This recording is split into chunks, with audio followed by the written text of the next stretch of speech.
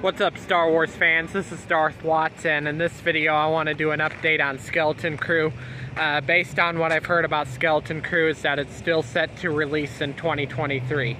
Like I've been saying in my past videos talking about this particular topic of Skeleton Crew, I've been talking about in my last videos where it'll probably release like the same time as the Book of Boba Fett, or at least somewhere near the same time as the Book of Boba Fett. And it'll probably be releasing, it'll probably start at the end of this year and then go into 2024 with Skeleton Crew. And we got the Acolyte coming out later in 2024, and then Andor Season 2.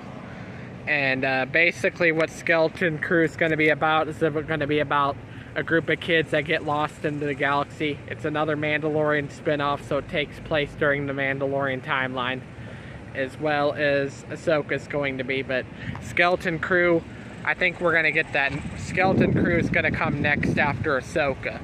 And I have a feeling that we're going to get a trailer at least sometime soon, probably within the next month. Within the next couple months, we're going to get a teaser of Skeleton Crew.